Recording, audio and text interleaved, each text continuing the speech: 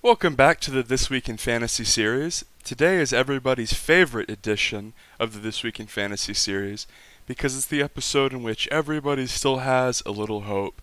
No matter how you think your team got drafted or the skill level of your team relative to your opponent, it's sort of like opening day in baseball because everyone thinks they have a chance right out of draft day, and in order to properly judge this very tenuous and up in the air time in our league, I'm usually joined by the champion, the defending champ. Well, that's me, and I'm here, thank God, the host.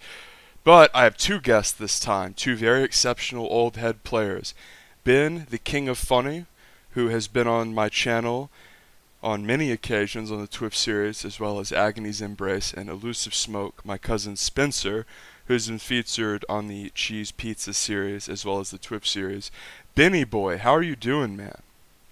Feeling a lot better after tonight's draft compared to last year's draft, so not awful. That's very true because if you guys remember, last year Ben was sort of pressured into drafting Aaron Rodgers after Patrick Mahomes went one pick before him, and I'd just like to clear the air right here and sort of try to move on from this and ask you straight up, Ben, what were you thinking in that moment? For some reason, I reverted back to my first few years of playing, and the minute the quarterback that I wanted was out of reach and gone, I immediately started to panic and just was like, I got to get the next best quarterback there is, and in my eyes, that was Aaron Rodgers. So obviously, that wasn't true. Terrible pick, and I deserve all the flack I get for it. It's a terrible pick. There's nothing I can say to defend myself. Well, obviously Lamar Jackson would go on to have sort of the top tier year as far as quarterbacks go that year, so you really got unlucky because Rodgers didn't even really have his average year. He was a little bit off, actually. But I'd like to bring in our other host here who's been very patient, very professional, the man with the numbers, the man with the formulas, and the highest regular season winning percentage player in the league. That's Spencer, Elusive Smoke. Spencer, how was your draft and how are you doing, man? Doing well. Feel pretty good about my draft. Really think it was amazing that I was able to get Michael Thomas and Adams on the same team. Those guys should never be on the same team in any standard or PPR draft for that matter. So that was pretty cool. Widely considered the number 1 and number 2 players in the league as far as wide receivers go, so I was just floored to see you get both those guys. Let's go ahead and start a review of the teams. This is going to be the standard format of the first episode of the TWIP series that you know and love, where you fast forward right to your team and you're mad when they get a B- instead of an A-.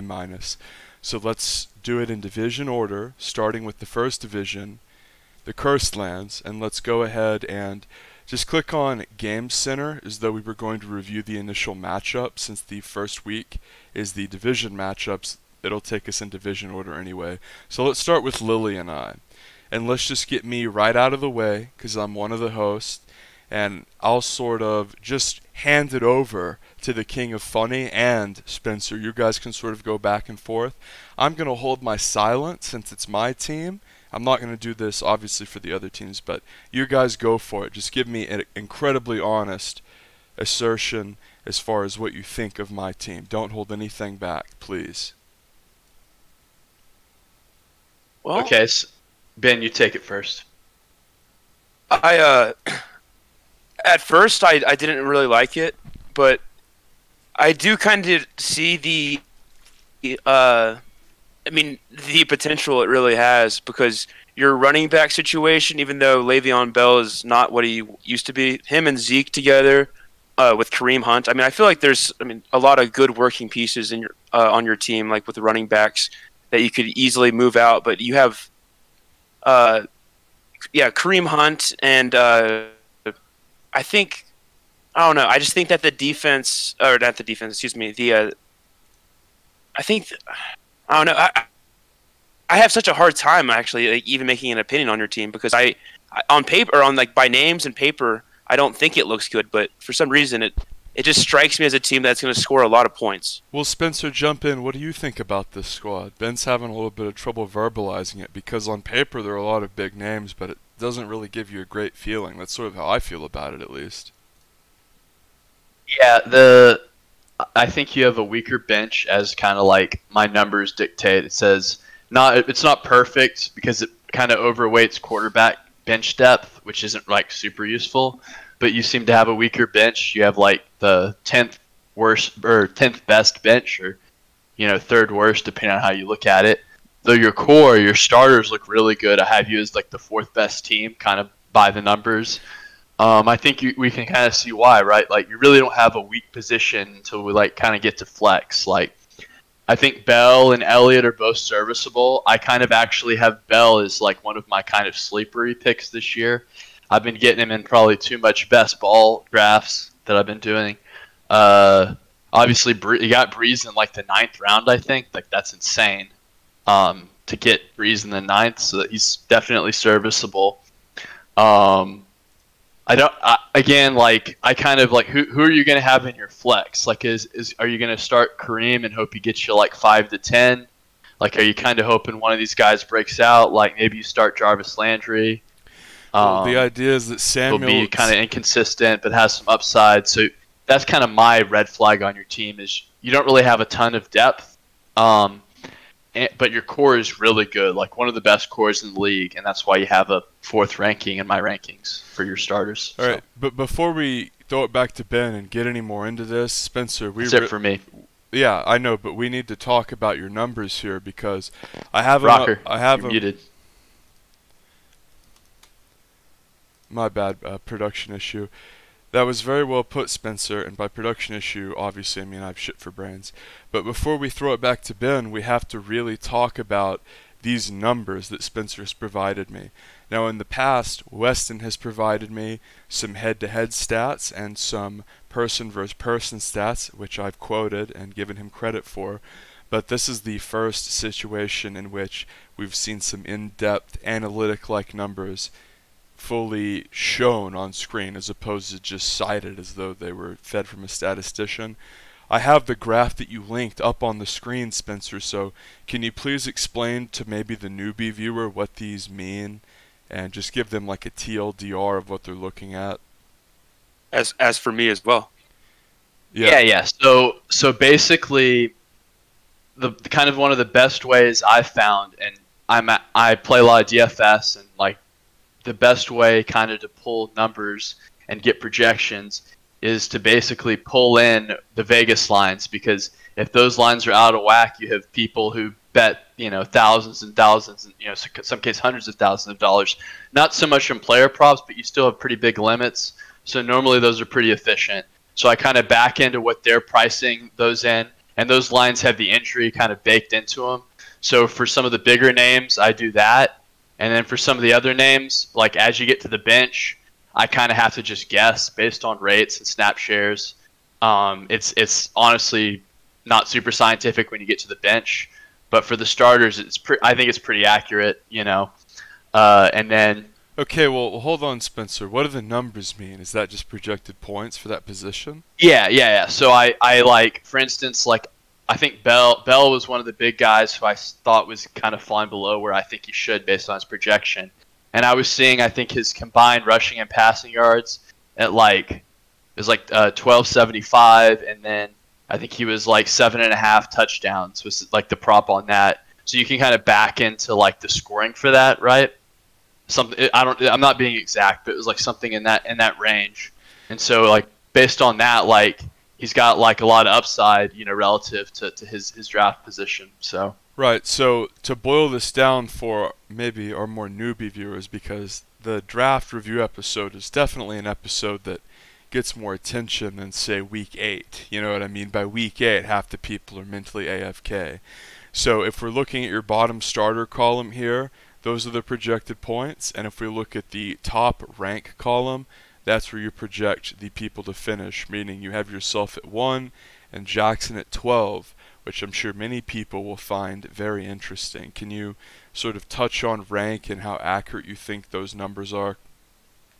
Yeah, so for I would put a lot of stock into the starters column because this year I know there's a little controversy when I like throw out my attempt to copy paste it in the fucking the little message thing, but here you get it since everyone actually has every position filled out. Like I feel like this is pretty accurate, and I just kind of plugged in the best player available into that.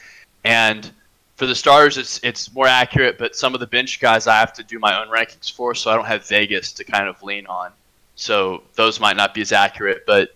And the other thing too is if like one team has a quarterback on their bench, that quarterback is kind of inflating their bench, so I don't trust the bench rank. I do think it's kind of cool to look at, though. It's just something to consider. It's sort of like a rough estimate more than a concrete for sure thing.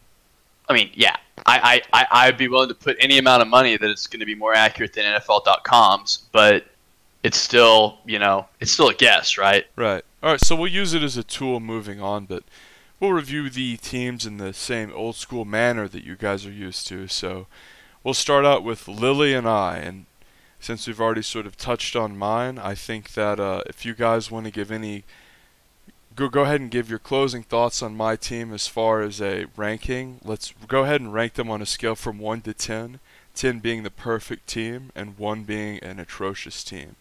So both of you can give your thoughts in turn on my team, and then we'll move on to Lily.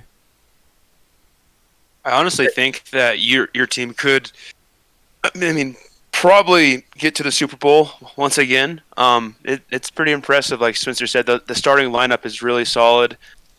More questions at the bench part, like he said as well. But I really do like the as we've talked about before. There's always the boomer busts, and I feel like they've definitely you've definitely got a lot more boomers than you've got busters. You have a lot of solidarity on that team.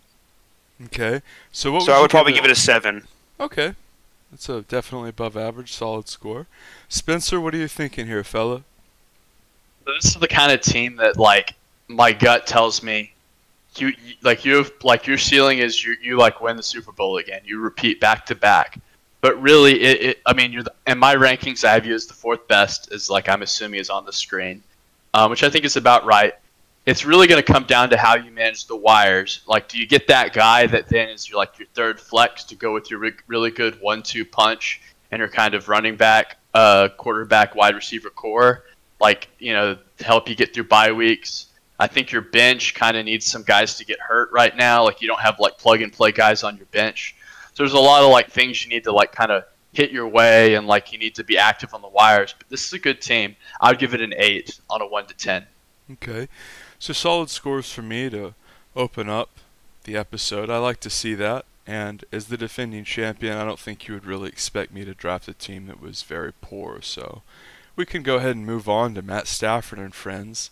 Lily, who is the lone female owner of the league, the daughter of the commish, and she does in fact have a title at the expense of our handsome and talented co-host here, Spencer. So she got Russell Wilson very early. That's what jumps out to me, that she got Barkley with her 1st round pick, but then she reached for Russell, and this is a pretty top-heavy team in my eyes. What do you think about this one, Spencer? Yeah, this is a very, very strong draft according to my metrics for Lily. I mean, I have second her. Yeah. On your scoreboard. Oh yeah. I think if you look at my 2nd graph, I think that is kind of really key here, though. This is turning very rapidly into a math class. Will you explain this one, please? This one's super, super easy. I basically have the injury likelihood of each position on a team. Low, right? medium, and high. Yeah, we're not talking rocket science here. I just kind of gave a ranking based on a website that does likelihood to get hurt. I think high is over 50, medium is over 30, and then low is below 30 or something like. It doesn't really matter. It's not my numbers. I just kind of dumped them in my sheet. So Kevin has the most injury-prone team if we just look at this at a very basic level. On a basic level, yes, but if you look, it's his wide receiver 2 and tight end, right? Mm-hmm. If you look at it on kind of thinking about it, Lily's even though high risk on her running back and flex, so it's actually more high risk. Exactly. I think Lily, even though her raw projection is really high and some of the injury is baked into that, remember, because the Vegas lines, people tend to, if a guy's injury prone, that's baked into whether they're going to hit the over under on the like rushing yards and touchdowns, right? Right. But I think that if you kind of look at it, that comes down, it's really Gurley is her first kind of high risk guy, right? Mm-hmm. Her second high risk guy is Mark Andrews, who's medium risk. And then Will Fuller, who literally has never completed a full season. And so has all had of those, severe injuries in the past. Yeah. So good team. Again, high ceiling. I have her number 2 in my rankings, but there's some question marks, and I just wanted to bring that up because I think for her and maybe for Kevin, that's very relevant to their ranking. Well, as far as question marks go, you have to look at Stephon Diggs in Buffalo and say that's an offense that focuses a lot on the run. When was the last time a Buffalo receiver was truly top tier as a number 1 guy that put up fantasy numbers? It's been a long time. So even though Diggs was good in Minnesota, I'm not super sold on him as a Buffalo Bill. Yeah, I think what's interesting is I actually thought number 1 and number 2 were some of the, and I don't think this every year, I think it was some of the best spots to draft from. And I think her team's kind of a testament to that. You kind of are there for all the key spots, and she feels like she's strong at every position, but a lot of injury, which will come into play, particularly because a lot of times she's done a good job of kind of putting guys in from her bench, but not always working the waiver wires like, someone like Weston or Jackson. So right. Ben, what's up? Yeah, let's hear your thoughts here, Benny boy. I kind of like a lot of spots on her team. Sorry, I was trying to pull up the lineup real quick but I love her pick for Russell Wilson. I think he's one of the most underrated quarterbacks in the league for multiple years. So I really love that pick. But it's like what Spencer and you were saying, the injuries to the running back and the flex spot are kind of concerning. Also, thank you for these graphs, by the way, Spencer. To love this kind of data. But for the rest of her team, she does have some question marks to me. I don't know if Saquon is going to be as good as he has been. Was his first year? Well, and he was hurt last year too. Exactly. So I don't know how he's going to perform in this third year. Tariq Cohen as kind of a toss-up. Todd Gurley, I have no faith in whatsoever. Yep. Todd Gurley is a guy who went from one of the highest paid backs in the league to straight up cut. His team had that little faith in him. So how much faith could you possibly show him? Exactly. I don't know how you could. I do like his wide receiver situation, her wide receiver situation, because I think Stephon could be that guy for Josh Allen, that number 1 wide receiver that could be a huge wide receiver talent in that city. But I understand skepticism on that. But I do love Will Fuller and Kenny Golladay. I think it's a solid team all around, honestly. A really solid draft by Lily. Would you like to dole out a 1 to 10 rating here, fella? I would probably say another 7. Okay. Spencer, what do you think rating-wise for Lily? I think it's a pretty solid team. It's honestly amazing. I'd give it a 9. Wow. I think my only knock against it is I don't know why she drafted Adrian Peterson, who's like literally going to the Lions, who have like 4 running backs, and like it just felt like a wasted pick where there was other good stuff. But like other than that, I love every pick.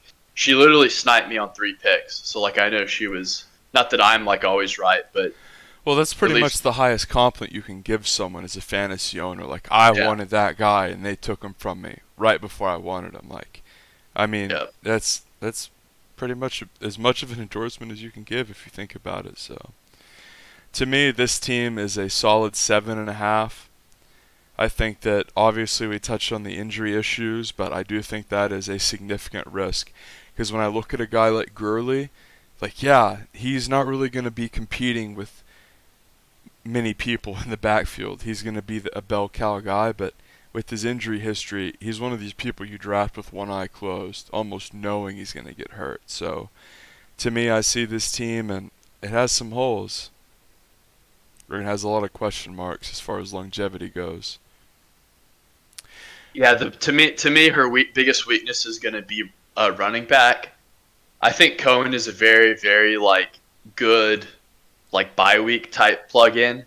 True. But I mean, Gurley's going to miss games. I don't think it's a question of if.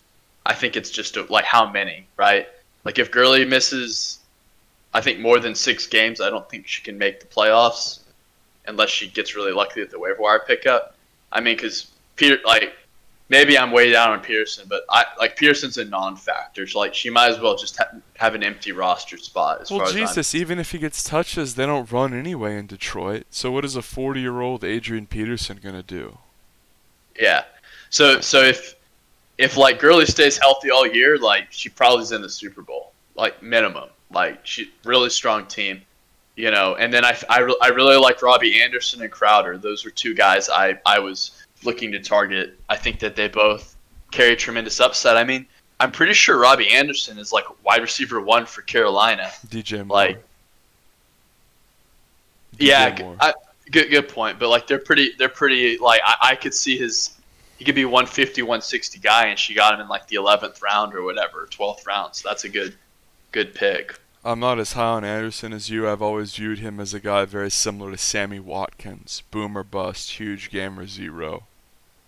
That's true, but I mean, I think he had 140, 150 points when Sam Darnold was healthy most of the year, and I think Teddy Bridgewater is more talented than him. And I'm not saying he's a sure thing, but it's not crazy to see him hitting 160, 170, which would be amazing for bye weeks and stuff. And if Will Fuller goes down, I could see Robbie Anderson being a real stalwart of her team.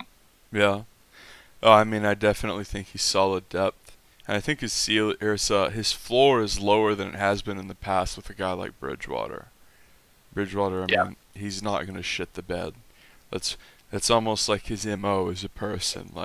You're going to put Bridgewater in, it's not going to be a disaster. It's probably not going to be great, but, if you have defense, first team, or a very running back focused team, it could work.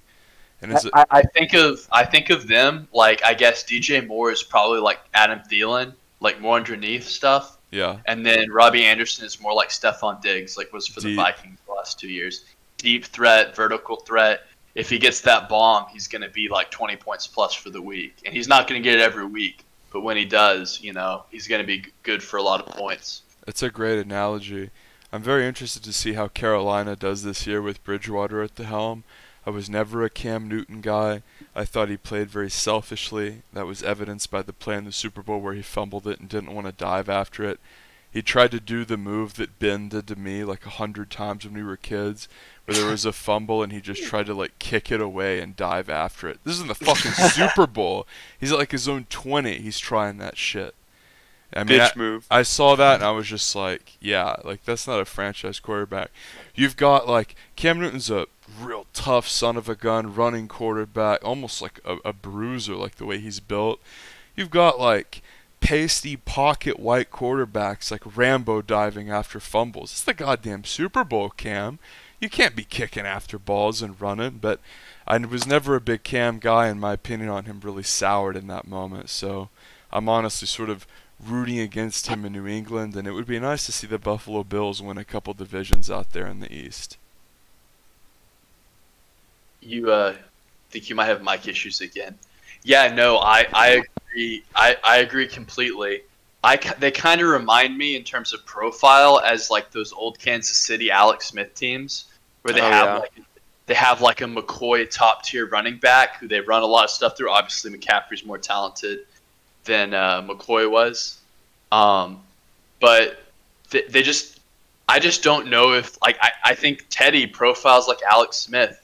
He's a game manager. You get a really good defense, you could probably win a Super Bowl kind of like Joe Flacco. But I think that they probably have a pretty safe floor, 6-7 wins. But I think their ceiling's capped. I think they're a 10-win team, right? I just don't see them managing to win more, literally managing to win more games than that. Because I don't think they're going to blow you away offensively. I think it's just going to be like nice, safe, consistent stuff that adds up over time. Agreed. I think we can move on to One Johnny Football, please, Weston's team, to continue with our analyzation of the First Division, the Coastlands. And here I see Daniel Jones right out the gate, a guy coming off his rookie year who just consistently turned the ball over, and it seems like a very high-risk pick to me. Yeah, I think I didn't talk to Weston about this, but about Daniel Jones in particular, but I know Weston's a guy who's a big proponent of streaming quarterbacks, so I think that was kind of his game plan. I think he was maybe targeting quarterback at specific rounds and kind of hoping that guys fell to him, and then when they didn't, he was kind of like, oh, well, I'll just sit back and gain depth and really gain a very deep team. And I think that this is a very deep team from Weston. Looks really deep from top to bottom. Standard Weston. Very deep. Weston's, I feel like, is a guy who historically drafts very deep and has always valued depth above like peak performance. And in this league, change depth for peak performance even whenever teams have a lot of weak points. So to me, it's always an interesting dichotomy. You got guys like Weston who are always around 500 and are in the hunt, and you have teams like Christian a lot of times or Lilly who have a lot of holes, and they can never seem to get anything done. And whenever I look at this Weston team, it's solid overall. I don't like the quarterback, I don't like the running back too, but other than that, it's very good. Both the receivers are solid. Kelsey's top tier. Boyd is a guy I expect to improve with Joe Burrow. And overall, this is definitely a solid team. Benny Boy, let's hear your thoughts. I think this is one of the more solid teams in the league right now, just based off of these draft results. Because, and like you said, I don't like the quarterback position at all. I don't like Daniel Jones. Not enough to him to be starting at all or even be my backup. But I think there's just so much depth. Nothing like really eye-popping, but there's just a lot of good players. I mean, Kelsey, Jones, Allen Robertson. I like the Cam Akers pick. I like Tyler Boyd pick. I like the Edelman pick at 7. I mean, there's just a lot of interchangeable pieces here that he could work with, as we know Weston's pretty good at doing. Yeah, Weston definitely one of the top flight managers in this league. I don't think that's really debated by anyone. All one with 2 Super Bowls. And if you are going to say that, yeah, he's going to stream the quarterback, it's not going to be Jones the whole way, I don't really think that that is that much of an excuse. Like, okay, he's not going to ride Jones the whole way, but is he going to start Ryan Tannehill? I mean, if you look at the other teams in this league, there are probably 6 like exceptional quarterbacks that you can pencil in for a very good performance. And Daniel Jones is not one of them. This is a guy who I think if you look at all the quarterbacks in the league that you would consider starting, he's the highest risk. He had so many turnovers last year. This is a guy with no pocket awareness, a fumble machine, a young guy who will force it into pressure. And to me, when you're going to start a guy like Daniel Jones, it almost doesn't warrant the disaster potential for the upside. Because Daniel Jones' upside is not that high if you just consider the risk factors, in my opinion. Yeah, I agree. I'm not a huge Daniel Jones fan. And I think in this league in particular, with the way people draft, I don't have a good metric in front of me to pull this up, but I'm just assuming that some teams have three quarterbacks like normal. So I feel like streaming is harder in this league than is in like a traditional league. Definitely. Because people will sit on 3 quarterbacks the whole year, like they'll never drop them. So you basically, on a normal league, maybe only half the people have 2 quarterbacks, which means, you know, that plus people not having 3, you basically have 6 to 8 more streaming options every week, right? Which is like pretty nice. But it's like this arms race to like sit. I feel like it's almost advantageous to sit on quarterbacks just because the streaming options are so shitty because everyone else is doing it, which is like kind of weird. But plus it's something I've noticed about this league. Plus, it's an injury-riddled position as well, so you can never have too many good quarterbacks. I would argue that it's not relative to wide receiver and running back, but I mean injuries are still possible, right? Like at any position. That's fair. I always think it's interesting how stylistically the Watsons very obviously prefer to prioritize backup quarterback more than the usual player, because historically they have been the group of players, if you were to just divide people up, whether it be by division or family or whatever, they love their backup quarterbacks, and they frequently would reach for a backup quarterback in the draft compared to what a lot of people would consider doing. Definitely. Yeah, going back to Weston's teams, I feel like we got off topic. I mean, I think he'll be able to figure out quarterback. I mean, even with the thin options, there's still multiple guys I still liked, which I'm sure is his mentality. I feel like he's a touch weak at running back. I mean, like, I know Cam Akers is like, oh, he's getting the reps, but like, that could easily be a timeshare where no one's good. And so like, then he's banking on figuring out the Lions timeshare. Who knows? He's got this Dobbins guy who, I don't know, like maybe he beats Ingram out, and then he's got Moss who I mean, when bye weeks come, and he's active, so this is kind of something we probably shouldn't be worried about. But I just feel like he's really thin at running back. Like, I mean, most people are, other than like Christian. I know drafted a ton of running backs, but like, I think that'll kind of hurt him, you know, down the stretch. In addition to the quarterback thing. Does anyone think that Derrick Henry is going to have as good of a year as he had last year? It's kind of impossible to have as good as a year as he did. So you could say the same thing for Mahomes last year when I asked that question, and you and AB were both like, hell yeah. Oh, he's going to throw 51. Fuck 50 touchdowns, throwing 51. Oh, hell yeah. And if it wasn't for that goddamn injury that he had that took him out for a week or two, he might have done it. That's funny. But definitely Henry can't live up to last year, though, right?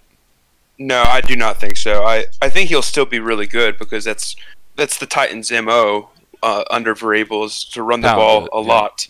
Old yeah, school. and looking at his numbers last year, just staggering how much they used him. So I think that's going to take a toll on him a little bit this year, but I still think he'll put up solid numbers, just not anything close to last year. What do you think, Spence? Okay, so really, really big piece that like we didn't bring up. Deion Lewis is gone. He's like, that's huge.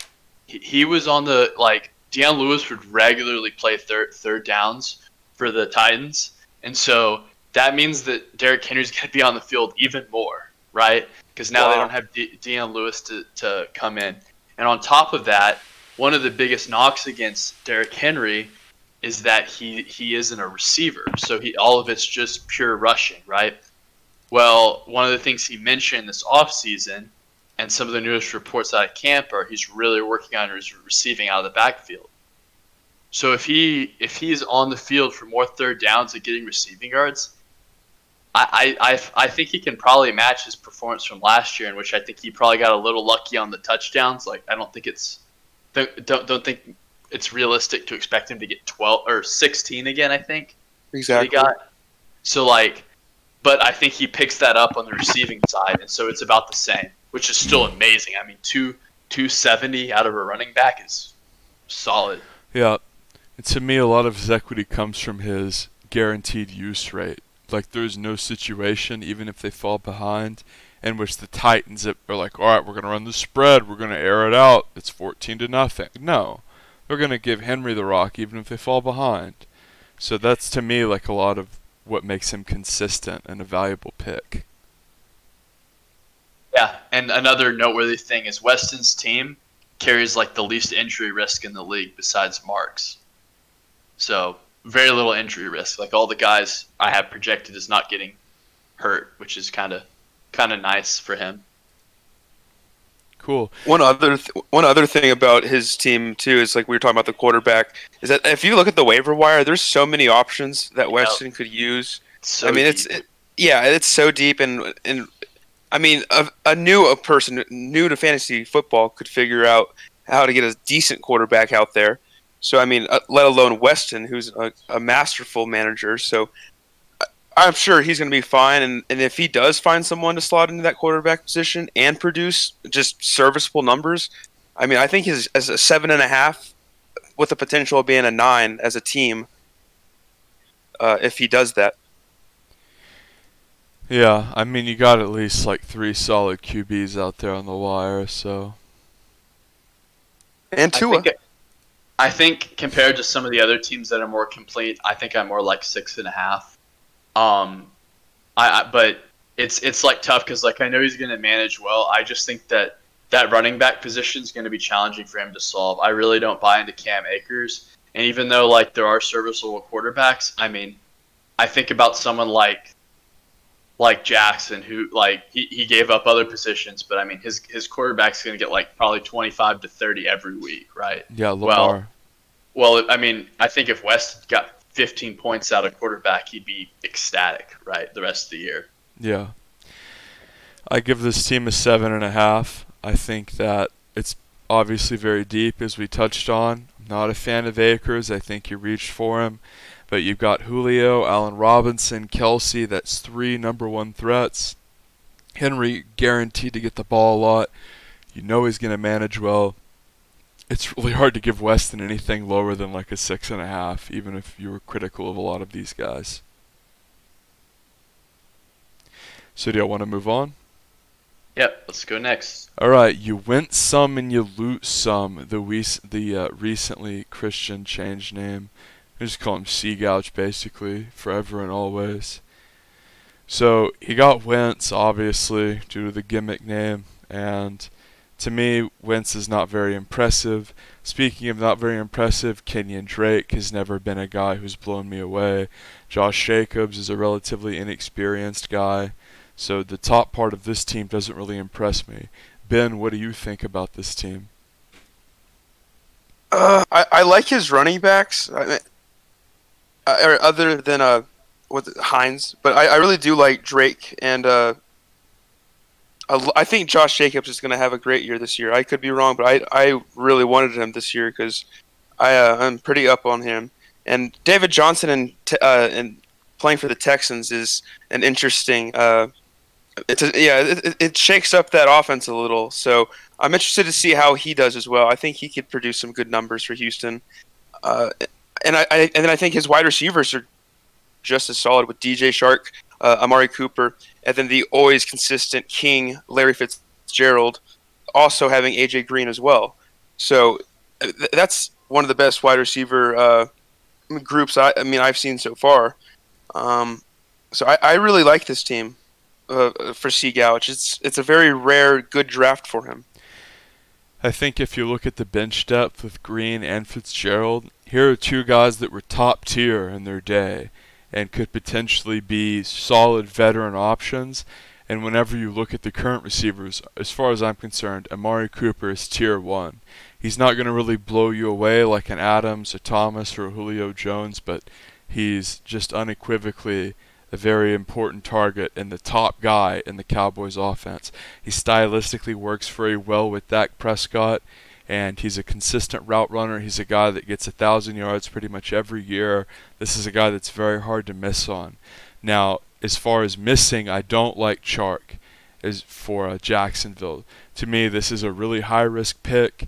People were really high on guys like D.D. Westbrook last year, and Jacksonville, their offensive pieces are very, very risky. Yeah. To me, Chark is like, it's like a throwback to old Seagouch, right? Like, because I think this is kind of a weirdly, like normally, with Seagouch's drafts, it's like high risk, high ceiling, low floor, right? This is actually, there are definitely some risks, but like a lot of these guys are very, very safe, right? Yeah. Which is kind of weird because we normally associate Christian drafts with being really risky. I really don't like a lot of his bench guys, but I do like his starters. David Johnson is one of the guys I was hoping would kind of slide under people's radar. The player props are really, really high on him, and Bill O'Brien's a guy who like loves riding his backs, and they gave up a lot. They basically gave up DeAndre Hopkins for David Johnson. and I know it wasn't like a straight up thing, but like it kind of like those were the big pieces in the deal, right? Like I have a really hard time believing that they don't ride David Johnson, and Bill O'Brien's a guy who like will give the he'll give a lot of on the ground looks. He'll also like throw out the backfield some. So like David Johnson, I don't think he's going to go back to that year that he was a world beater, but he for like a 4th round pick or whatever he was, I think he could do work for old Gouch. What do you think about David Johnson, Benny boy? I really like him. I mean, I think he was a good running back for Cardinals for years until injury problems popped up. And Spencer's exactly right. I mean, he was kind of the centerpiece for Texas in that trade, and they're probably going to ride him for all the money that he's worth. And as far as fantasy-wise, that's one of the greatest things I can hear. So I really do like the pick.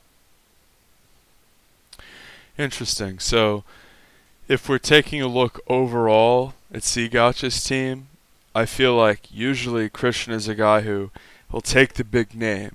He'll take the flashy receiver, the Odell, the Gronk. And this year we see the opposite. We see a more safe, consistent running back style with the Josh Jacob pick, with the Drake pick. And it runs contrary to the style that we have become accustomed to from Christian. So Christian got 2nd last year. And overall, I think he's sort of becoming one of the more feared owners in the league. Notice I said feared and not respected, but I'd just like to really get your guys' thoughts rank-wise on this Christian team. I think that if I had to give it a rating, I'd probably give it an 8 because I know that y'all have some disagreements on some of the guys that I like, because I love Shark and I like some of the other options that he has, but I think that this is one of the more solid Sea Gouch teams that we're going to see. Since he's been in the league. Yeah, agreed. I think it's his best draft ever, kind of building off that I can remember.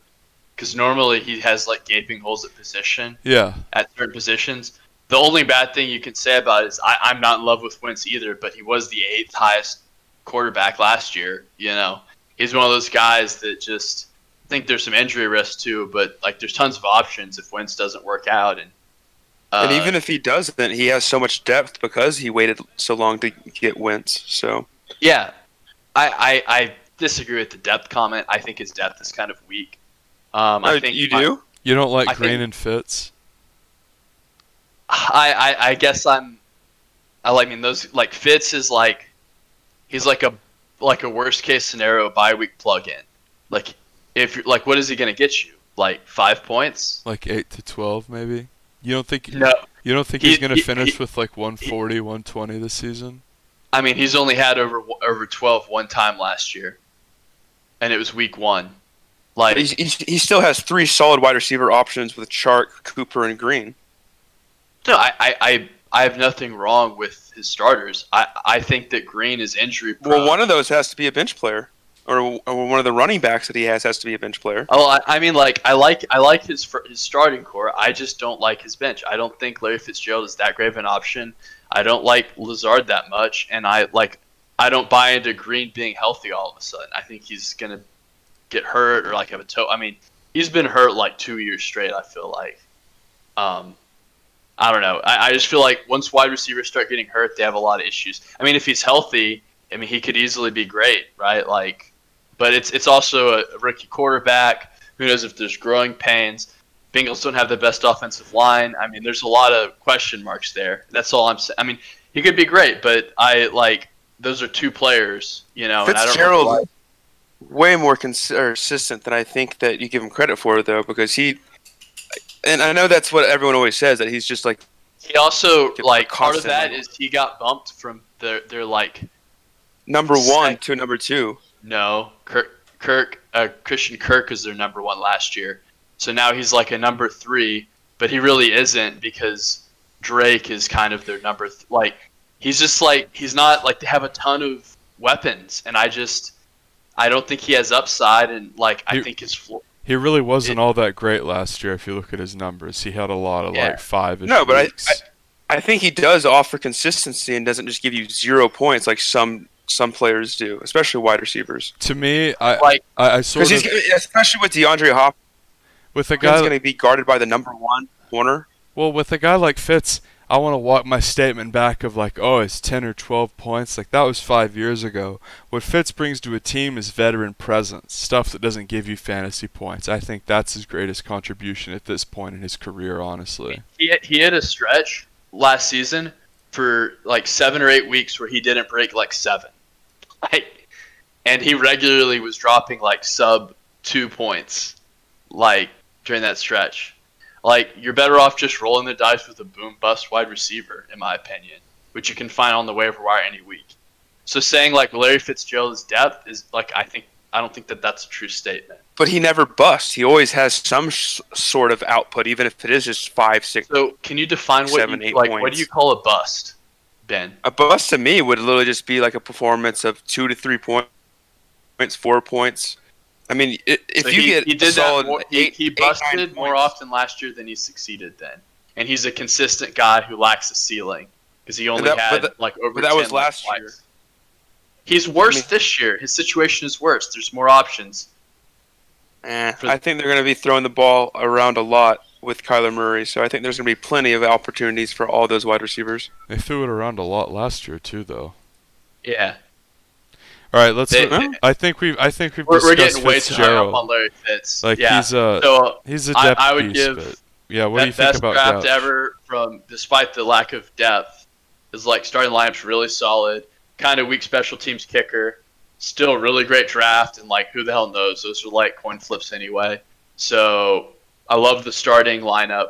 It's almost the second best team, and I think since he has less injury problems than Lilly, it probably should be the second. It's just I have a raw projection, right? So we'll say second best team to make Christian happy, and we'll call it like an 8.5. Really Oh. good draft from him. Do you know what Koo's first name is? What's that? Young Ho. That's pretty It's good. amazing. Young. And he's Korean, so you got to love it. That Probably was like pretty the cool. only Korean player in the league, right? I think so. Probably in history. Not in history. I bet there's been like a linebacker or something that's Korean. All right, That's true. Benny boy, rate the Gouch. Oh yeah, I already said. Oh no, I haven't said anything yet. I think he's an 8. I agree. I give him an 8 as well. To me, the thing that stands out to me the most is the stylistic difference with which Christian selected his players. It's just run contrary to what we've seen from him for nearly a decade. So, before we move on to the next team, I want to get a division winner prediction from this first division, the Cursed Lands. Gonna Another have one? to go with the reigning champion from last year, you. Okay. And I think Christian and Weston, especially because I think Weston has a lot of potential with this team, especially with his management. I think Christian and Weston could apply some pressure and maybe get one of the playoff spots. But I have you locking up the division again. To me, this is a tough division. This is a solid division all the way through. What do you think there, Mr. Elusive? Yeah, I'm glad I'm not in this division this year. This is the toughest division, in my opinion. Like I think everyone had a good draft, and then even the person who I think had the worst draft is a good manager. You know, and he didn't even have a bad draft. It just like wasn't in the top, 4. It's so tough. Am I factoring in like management or like as if the teams are like from here? The question is who will win the division, not if Oh. these rosters get played for fucking 15 straight weeks. It's who's going to win the division. I'm absolutely disgusted to say this, but I Uh-oh, think it's the Gouch. yeah, I think it's crazy. It's The really- Gouch! Oh, Spencer's picking the But- Gouch. What a day to be alive. It's like I'm like it. Like I could be unbiased about the rankings. Like he was bad last year by the rankings. He's good this year. And then I think Weston's management will narrowly edge him out over over you, and I think Lily comes in third because I think her really injury-prone guys get hurt, and I think she doesn't manage the depth well. But it's like going to be neck and neck, and I think that wild card comes out of this division. I'm like pretty sure actually. Nice. So things to note: very strong division. Probably going to have a wild card, if not competing to the wire, then coming out of this division. Overall, very difficult. I'd have to agree with the sentiments as someone in a division. I think this has been a low-key tough division. I think Lily being like the girl and the youngest one, she gets underrated a bit. And Christian being like sort of like a bumbling buffoon and a loudmouth, he's actually improved a lot over the last couple years. And Weston's been very good. And I've sort of proved my merit and gone from, considered like average to solid or even good in a lot of people's eyes, I think. So Consistent. yeah, this division is solid. It's nothing to sneeze at. Let's go ahead and move on. We don't want this to be a 3-hour episode, but we can move on to Clap 4 and Jameis's Crab and Go. That's the Commissioner and Spencer. And I'll open this one up with Clap 4.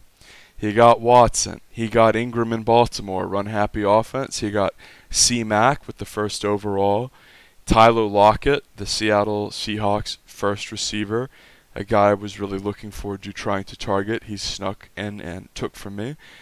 Chris Godwin on a very hyped Tampa Bay offense. Ingram, a guy who gets red zone looks. Deshaun Jackson, an old name.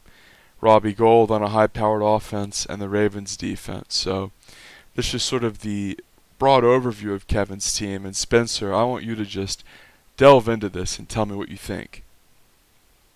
Yeah, by the numbers, I mean, it seems like a decent team. I mean, he's got like Christian McCaffrey, which is very good. He definitely has some holes, but I mean, like Christian McCaffrey can outscore for those holes. I think what do I have him by the numbers? Have him 6th, so in the top half barely. He kind of, I felt like, I don't remember where he drafted him, but I remember thinking like there's a lot of quarterbacks reached for, and I thought Deshaun was extremely reached for. Maybe the most reached for quarterback in the draft. I think he took him in the maybe like, was it the second? It was either the second or third, or early second, or late second, early third. It was the first pick of the 3rd round. Yeah, so I think that's kind of reachy. I think he needs to like wait another round. So like you can kind of see that in like some of the bigger holes that I think. But still, I mean, like Lockett and Godwin, really good wide receivers. McCaffrey, even though I'm not super high on Ingram, Ingram's still serviceable. So like really solid core. Evan Ingram could be okay. His depth is kind of awful, but I think that Christian Thompson is really interesting pickup because remember Fournette was cut, right? So it's between Chris Thompson and then I think Raquel Armstrong when he comes back he has COVID, so I think he'll miss a week or two. But it's between him, so I could easily see him being like a serviceable flex, solid kicker defense. With a normal Clap 4 team, like. Nothing crazy, but like a solid team. He'll do damage. I really like the Brady and Gronk backup. I think that's like high risk, or like high reward, low risk. Because in a lot of teams, I think this year, and not in our league specifically, but in fantasy overall, you see a lot of thirsting for Buccaneers players. People really greeting after Brady, really drafting those weapons early. And I think Kevin getting them as a backup, both of them, is the proper move and strategically sound. Ben? Yeah, I really like Kevin's team when I look at it, like just at the name, like all the names on it, because I mean they're all recognizable for the most part and have been good fantasy players for long times. And I really do love the Brady Gronkowski backup situation he has as well. But if you looked at the injury graph that Spencer provided, he does have some high risk, especially as we know with Gronk as the backup, high risk to injuries. So was it with 4 having high risk? Yeah, 1 being the wide receiver and 1 being a tight end. So he does have some risk there, and Spencer noted that he doesn't really have much depth. So if any of these injuries kind of go the wrong way for him, which they very might well could, it could turn into a bad season for him. So, and to use the Spencer injury chart that he linked me, we would like to point out Kevin does have the most severe injury risk of any other team. So, oh yes, excuse me, 5, not 4. To me, this I think it is noteworthy though that like 3 of them like are on his bench on guys he probably won't be playing too frequently. So I think it's really more like 2 severe, but both in his starting lineup, right? Which only Lilly has 2 severe in her starting lineup besides him. overall, I think this team is solid. I look at this team and think that it's above average, it has a lot of threats, and this isn't a team that I would face and sort of shrug off and say, like, oh, this is be a win. Like, this is a team with some significant weapons. Ingram gets a lot of red zone looks. Deshaun Jackson's a deep threat. Gold is on a good offense. The Ravens have a good defense. Lockett's the first option. Overall, very solid team, and I honestly think I would give this a nice 7. Yeah, I would give it a 7 as well. Spencer? 7.5. Like I said, by the numbers, I have him as the 6th best team, but as you can see, his bench depth is pretty bad, and I just really think that one of his big high risk guys is going to go down. He's going to have a hard time filling the gap. So, alrighty. So now we'll move on to Spencer, and I want Ben, you and me, we're going to sort of lead the way on this one, and then Spencer will give us thoughts after. Sounds good. Alright, so he took Cam Newton, which to me, yeah, running quarterback, everyone knows, obviously, running quarterbacks, very powerful in fantasy football because of the way the rushing yard translates. But I've spoken at length about Cam already, not a fan of him. Miles Sanders on a Philly offense that doesn't run a lot. He isn't a guy that I really trust in any capacity. Jonathan Taylor, who I guess is a rookie. You want to fill me in here, fellows? Jonathan Taylor, a rookie for the Colts? Yes, he is. And he's going to be competing with Marlon Mack, right? Correct. Okay, so not feeling good about that. This is when the jaw drops. Adams and Thomas. You see that? You shit your pants. It's terrible. It's awful. It's terrifying. It sends chills down your spine. That's sort of what I had last year with Thomas and Jones. You got those two guys. Because here's what's scary, Benny boy. The floor is 10. The ceiling is like 35. These motherfuckers can get 2 touchdowns easy. So this is the backbone of Spencer's team, and it really carries some real punching power with it. To me, and he also has Gallup too.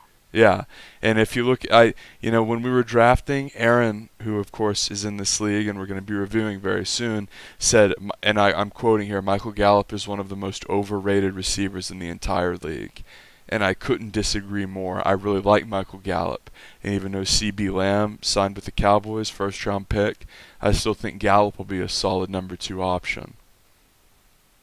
Yeah, and I think that they're going to let Dak throw it around a lot this year.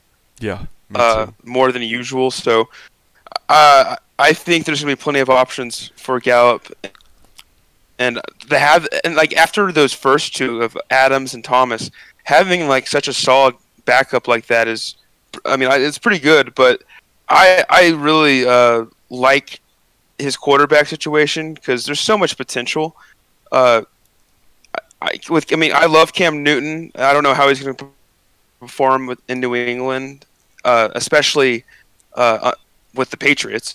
But I think Phillip Rivers is a really, really amazing option because I think they're going to, if I said they were going to let Dak air it out, I think they're going to let Phillip Rivers' arm fall off in Indy because I think they want a gunslinger like they did when they had Manning or even close to Luck.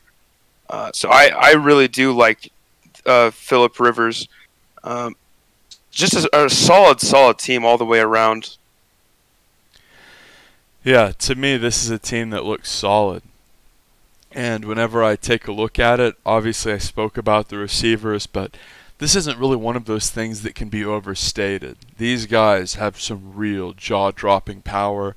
They're on two high-powered offenses that pass a lot, two Hall of Fame quarterbacks. These guys are going to get their numbers. And consistently between them, they're pretty much never going to get less than a touchdown a week. One of them will always score. And that's so important when you have a receiver. The Bills are on the rise. I love the Bills pick.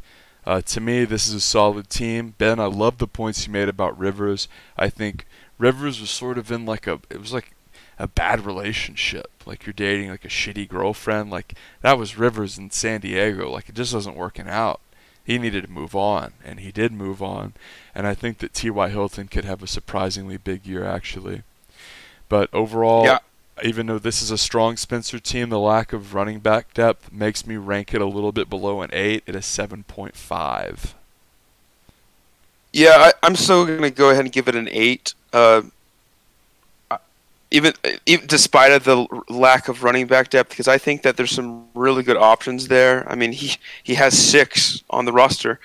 So, I mean, and knowing Spencer when it comes to analytics and knowing the right decisions to make at lineup changes, I think he can manage that pretty well and manage some good production from that position. So Agreed. I still give it an 8.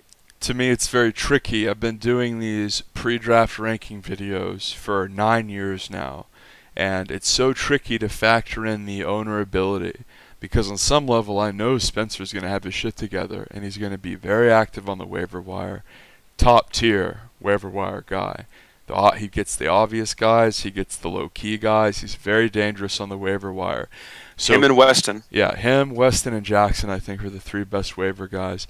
But whenever I consider these pre-draft ranking, I sort of sit here with my dick in my hand and go like, well, do I rate this team and consider the fact that Spencer is basically going to be like a net +2 in terms of his managing ability and its ranking, or do I like rank it as though it was anyone else's team, knowing that it's going to get better? So, yeah, I said 7.5, but I expect this team to make the fucking playoffs. And with those 2 receivers, it's really going to be difficult to overcome. And those are my final thoughts on Spencer's team. And Spencer, you've held your silence like a very patient, pious nun, and you can let it rip with all the coat posting and excuses you want. Let's hear it. Yappa. No, my big thing, I'm super high on Cam.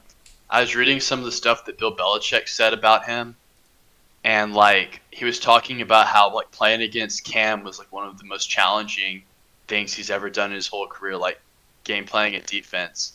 And I think of like Carolina really like sucked at running Cam. Like I felt like their offense, like at times they would kind of figure it out, but like I think if anyone can unlock Cam, it's Bill. And like I could be wrong, in which case I just plug and play Rivers, who I like. You know, obviously sounds like Ben likes him too. I think he'll be serviceable at worst case scenario. I agree. I hate Miles Sanders, but it was like 3rd round pick, and I had like some leagues I was playing in, he was going 1st round. I'm not saying he should, but like Philly actually runs it a lot. It's just normally they do timeshares. True. So he's a dual threat. He gets receiving. Seems like a serviceable guy. Jonathan Taylor, I kind of think that was my worst pick of the draft. I think I kind of reached because I didn't really like anything around him. And I kind of saw his ADP was about a round off. But I'm not high on Mac, and if this guy's talented, he could win the job. It was like a 5th round pick, I think, so not too bad. Mostart was the hot hand at the end of the year, but that could end up a timeshare. I mean, honestly, I'm not going to go through these, but like all these guys are just like guys who look like they could get a start but have red flags. And I'm just honestly hoping I get 1 or 2 of them healthy, and I can, you know, plug them in along Sanders or Mostart, and then like flex Gallup. Hopefully one of my tight ends ends up being like top 10. You know, I like defense and kicker. Not too much. I don't want to ramble on about my team, you know, talking about how great it is, but that's kind of my thoughts. And getting Adams and Thomas is insane. Like, agreed. Well, Spencer, those guys should have been 1st round picks, like both of them. Thomas should have been 4th 4th or 5th overall probably, and like Adams should have gone like 10th or 11th. So that's insane, and it has to do with all the quarterback reaching.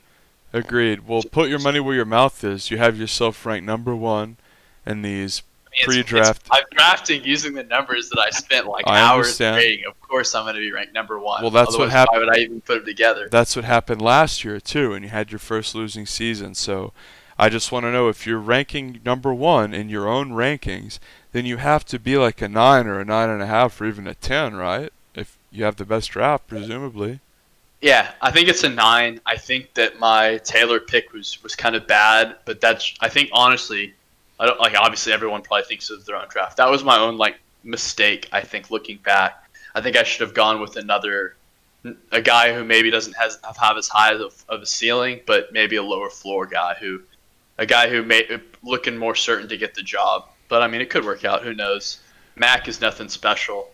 Very unimpressive in my opinion. Agreed, wholeheartedly. And One last point I wanted to say about your team was I really do love your starting tight end, Austin Hooper. I think that's a really solid pick. well, whatever happened to Njoku for the Browns? He's still on the team, but they gave Hooper so much that it's like pretty likely. There are reports out of camp where that Hooper was getting like red zone looks and stuff. I don't know. So Njoku's a backup now. Basically. All right, so we're ready to move on. I don't want this to be fucking 6 hours long. Yep. All right, so we have AB's team. We're going to go ahead and review this one. and you can lead us out here, Benjamin, since he's your roommate. And I want to hear your thoughts on his first real draft because this work league was a joke. So let's hear it. Yeah, they did PPR, so this is his first time in an actual standard league. Actually, this is not 180 to 190 games. Coin flip nonsense. And where you get 3 points for your players playing at home. But It's home field advantage. ESPN. I can't believe it. I digress. Yeah, right. I can't either. Enough said, honestly. I honestly, there's some things I like about Austin's draft, but it's obviously he picked off of names more than like name brand players than he did than smaller players or rookies. Other than Clyde Edwards-Helaire, as we all know, we're both Chiefs fans, but he homers out a lot, especially with this team with 4 Chiefs. But he got some good ones with Sammy Watkins, McCole Hardman, Tyreek Hill, all 3 wide receivers for the Chiefs, which is pretty interesting. But he also has the running back too for them. So I think that is good if the Chiefs are successful again this year, which they probably will be. But there's sometimes you lose games if you have too many players of the same team on your roster or your lineup, just because if they have a terrible performance and get shut out or only kick a field goal for the entire game, 4 of your players basically just busted for the entire week. So he's gonna have to be careful about that. But other than that, I love the Kyler Murray pick.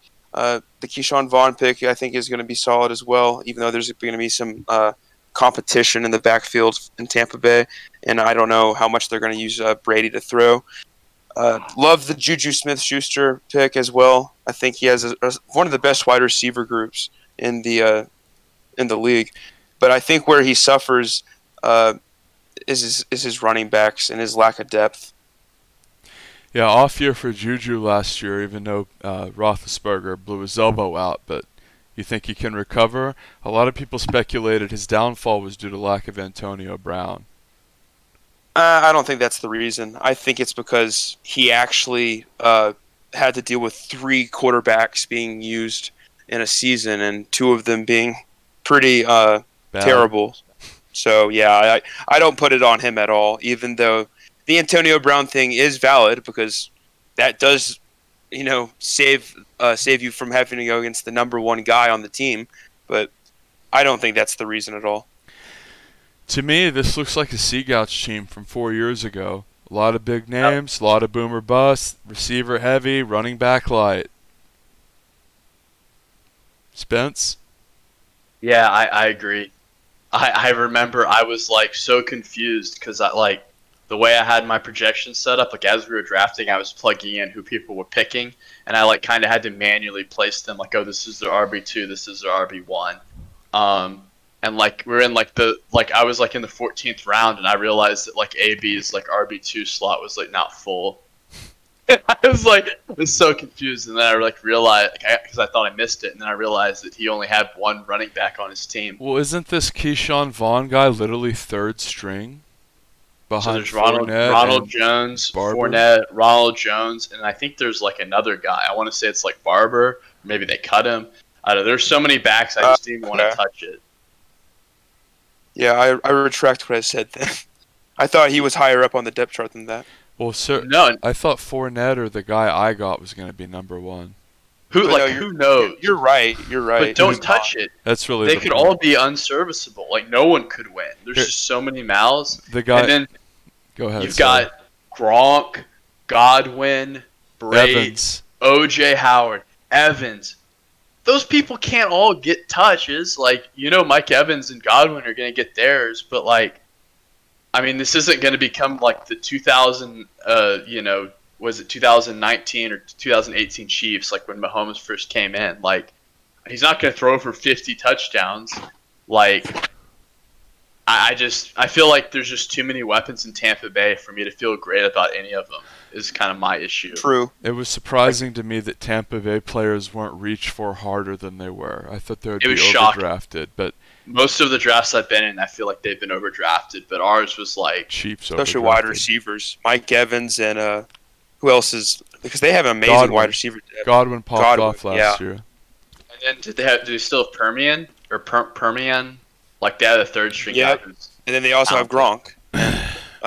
OJ Howard, OJ Howard, Cameron yeah. Brate, like they're just like at tight end, like they're stacked. Like OJ Howard and Brate should be starters for like a lot of teams. Yep. Exactly. Crazy. I mean, like, I guess we get to the rankings. Like, Yep. by the rankings, I've got to rank it pretty low. Obviously, I have it like as one of the worst teams, and that really comes down to like him only having 2 running backs and the second one kind of being awful. But he actually has a lot of depth. He's a good team that should look at someone like. Now I'm looking at it like Trade. Cooks. Yeah, Cooks is like a wide receiver 2. Christian Kirk is maybe a wide receiver 2. I think Christian Kirk is going to be the big beneficiary from the Hopkins trade, because True. when I think about Christian Kirk, I watched him in college because he's a fighting Texas Aggie, and so he has a lot. He has like incredible speed and like really good ability to break the field. So I think he's a guy who will benefit a lot more from having Hopkins instead of Larry Fitzgerald as like the guy. Number one. Well, Larry Fitzgerald will still be in like the 3 wide receiver sets, which they run more than any other team in the league. But he But- won't be the number one guy relied upon. I mean, they're going to be keen. Like Hopkins, as the Texan, was permanently double teamed. So like Christian Kirk's going to get some great looks, and he is probably like, I'm not going to say he's like a Tyreek Hill level open field playmaker, but he's like top 10, if not like top 5. He's incredible in space. So riddle me this, Spence. If Hopkins was very good as a Texan and a run-first offense being doubled, will his numbers go up or down being on a pass-first, aggressive Cliff Kingsbury Cardinal offense? Down, because I think that the other options are going to be slightly heightened. Like when he was on the Texans, like the only other option was Fuller, who Hurt all the time. like always hurt, and their other wide receiver Hey. options are kind of meh. Yeah, Texas Tech, we know. KKQT. Don't forget Yeah, KKQT. I mean, he's like a Slot guy. he's like a Wes Walker, like if Wes Walker was like drunk. And black. Yeah, like he's like, I mean, he's like barely replacement level. But yeah, like the point is, like, I think he'll be good, but I think his production will go down because I think they'll key in on him, and I think he'll be like Christian Kirk. It's not a perfect analogy, but kind of like Juju alongside Antonio Brown is kind of what I'm saying, where they'll key in on Hopkins, the playmaker, and then Kirk will get one-on-one matchups in space. Will So Hopkins, I will Hopkins be a legitimate number one receiver this year, yes or no? would define that like top 10. Yeah, top 10 tier Oh, 1 without guy. it, I mean, he'll be top 10 without a doubt. I just don't think he'll be top 5. Ben, top 10 Hopkins? Yeah, I think so. Okay. Good answers. And we're scoring AB's team. I'm giving it a 5.5. It's a little bit above average. Yeah, I'm gonna go ahead and give it a as his roommate a 5.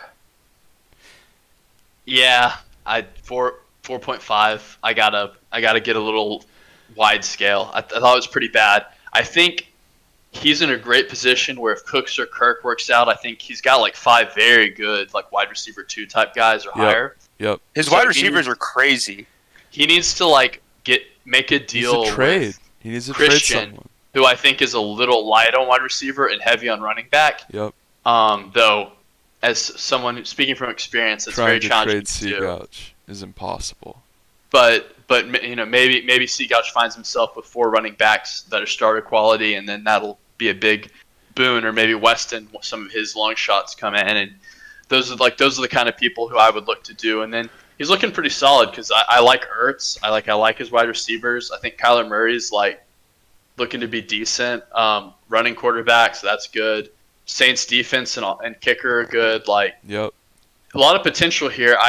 If you have one running back, it's just hard for me to give you a high ranking until you like fix that because bye weeks will come, man. Agreed. You got to have at least 3. Yep. Like that's just like a starting point. Well, AB has one giant question mark for running back and one fraud at running back. Now he has like 4 good receivers, a very good tight end, a very good kicker, and 2 good quarterback options. To me, this team screams trade. Maybe even after 2 weeks, someone goes down 0-2. They can't get anything out of the receivers. You look to make a move. But being a sort of newbie owner, a newer guy, someone with less experience, I don't know how much I would actually count on him being able to make a trade in this league. A notoriously hard league to make trades in. And Austin's not exactly like a guy with a lot of persuasive ability, if you know what I mean. Like, I don't think he's going to be able to sweet talk anyone into like a trade that benefits them both. Yeah, it would definitely need to be someone coming to him with the trade that makes sense. Which and could only probably- be like 2 people, which is why it's like really difficult. Yeah, it's got to be like Christian or Weston, I think, from off the top of my head. Yeah, it basically has to be them. Maybe Aaron, because Aaron has kind of 4 serviceable guys, but yeah, someone, one of those 3 basically. And then we know, even if it was someone else, no one else really trades. So Yeah, theoretically, Aaron could try to dump Cook if you like. Aaron had a lot of trepidation about drafting Dalvin Cook, so part of me thinks that like if he was actually proactive and not just a dullard, he'd actually try to fucking trade Cook for a couple of these receivers. well, I was thinking like he just trades Singletary for because his wide receivers are pretty awful. So if he goes and trades if Kirk has a good game or 2, and it's clear that okay, he's going to be a top tier wide receiver 2, you just trade Singletary for Kirk, and then that solves the issue, right? Yeah, that would work too. We could literally sit here for an hour discussing possibilities that would never even get sent in a million years, though. So let's move on to the next team. We got a nice steady flow going, and let's just keep it moving, fellas. Yep. Like Scotty Lavin. So Jackson, a guy who, oddly enough, has only had 1 winning season. Went 6-8 once, went 7-7 once, but then set the point record in the year where he only lost once. So this is a guy who very obviously pays attention, a guy with a lot of talent, and a guy who is aware of the fact he has a lot of talent. He reached for Lamar Jackson early. I honestly thought it would be Aaron who would reach this much for Lamar. And if I look at Jackson's team this season, I actually think that even though his bench is very solid, it's weaker than what I would consider a normal Jackson team to be. What do you think, Benny boy? I don't know. I'm kind of mixed on this team. It doesn't look good to me, honestly, because I think Jackson's usually a pretty good drafter and a manager, but I don't really like this draft for him. I love Lamar, but Jordan Howard and Chris Carson. These are Chris tier Carson 2 was guys. his first round pick, I think. I can check Say that again. He said Chris Carson was his first-round pick. That's what Spencer said. Yeah, that's a little bit too much to me. I feel like Russell Wilson carries way too much of that offense for that team, even if they do run the ball a lot. He's right, by the way. 11th overall. So that's like why Adams fell to me. Like I think that's the spot where you should be taking Adams. Yeah, if you're 11, you take Thomas, Adams, Jones. You don't take Chris Carson. I had Chris Carson last year. He's one of those guys that like gets the goal line looks and punches in it enough to be useful, but like you never really have much faith in. True, but I really do like, or actually I don't like a lot of his team at all, to be fair. Other than that too, because Robert Woods and Calvin Ridley, even though I like them as players, I don't think they're great fantasy options. I think because Calvin Ridley's talented, and I think, is he above the depth chart above Julio Jones? No, of course not. Jones is number one. He's like the best receiver and highest paid in the league. Jones is the number two for sure, and Jones gets the double coverage. Ridley is distinctly number two. Sorry, the Falcons have had so many great wide receivers for so many like the past 15 years. I just forget all of them. Like Roddy White, like I forget which one replaces the newer one. But and I do like Noah Fant, but there's a lot of competition for tight end here in Denver, and I have a lot of extensive knowledge on Denver sports radio. So trust me, I don't have much faith in Noah Fant breaking out that much. But yeah, I just think this is a pretty disappointing team for Jackson. He has Matt Ryan. He has Marlon Mack. Those are two guys that you can sort of nod your head and say, okay, that's solid bench depth. But, man, I look at this team and say it's a really good thing that Jackson is such a sharp owner, a guy who is always following the league very closely, because I'm not a big fan of this team. This is definitely one of his weaker drafts. I'm going to have to give him a 4. And I know that he's going to come on the show at some point and bust my balls, but to me, this just is not a very good draft. This is what happens when you reach for a mid-tier back and reach for a quarterback. This is what it looks like. Yeah, I mean, let me put you this way. If he's playing Matt Ryan, he's done. Like, yeah, he's got, like, Lamar has to, like, I'm looking at this team thinking, okay, what has to happen? He's got to, like, play the waiver wire, like, amazing. Which is likely, though. Oh, he's not out of it for sure. He's very much in contention for, like, our division. Because, like, we both know he'll make moves. I just, what's Jordan Howard going to do? I'm pretty sure he's, like, a timeshare guy. Like, he's not a passing back. Like, what? I just have what is his path there? Like, I think he might not even be a serviceable flex potentially. And yeah, I mean, like, maybe if Lamar gets like 30 points a game and then like he makes a good pickup, he can make it to the playoffs. But like, the path there is so hard compared to a team that like some of the other teams where like, I mean, like, I just think of like your division, Wiley. Like, those are really complete teams. Like, I think of those compared to this. Yeah, it's just tough for me to see a path, and I really hate his backs. Like, I guess his best back is Chris Carson. I mean, I don't think he's bad, but I think he's like a RB2, like mid RB2. No, definitely. He's one of those guys that like his fucking ceiling is like 80 yards, and you hope to God he gets a touchdown. And he's the red zone guy, but like you're sitting there thinking like it's touchdown or bust with this guy. He's either gonna get 6 or 14. He's not a guy that you want to really latch on to. He's definitely an RB2 guy. I would agree with that assessment.